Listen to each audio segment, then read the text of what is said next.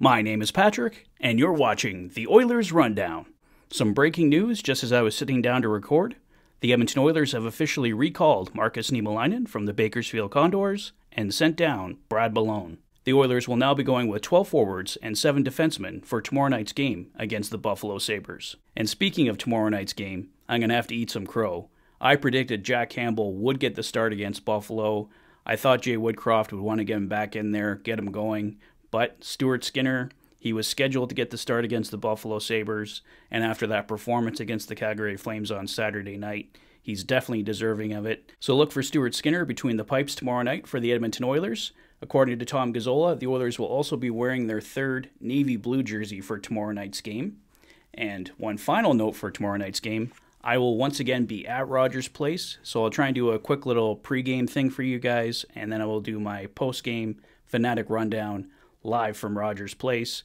Unfortunately, without Tyson from Dolly TV this time, so you're just stuck with me. But I will do my best running solo tomorrow night, and hopefully after the game, we're all celebrating a big victory over the Buffalo Sabres. Here's a quick look at the lines from Monday's practice.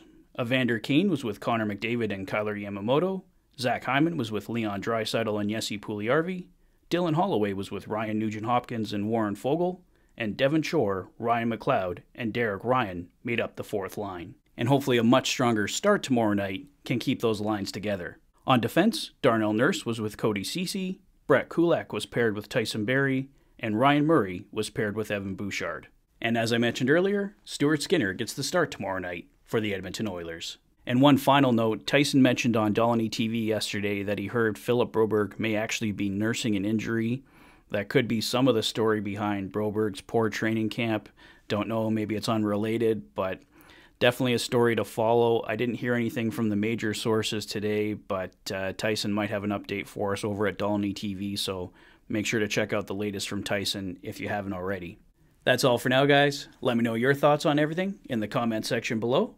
If this is your first visit to the channel and you like what you see, please consider liking and subscribing for all the latest Oilers content. You've been watching the Oilers Fanatic. Thanks for being a fan. Take care, guys. I'll see you live tomorrow night from Rogers Place.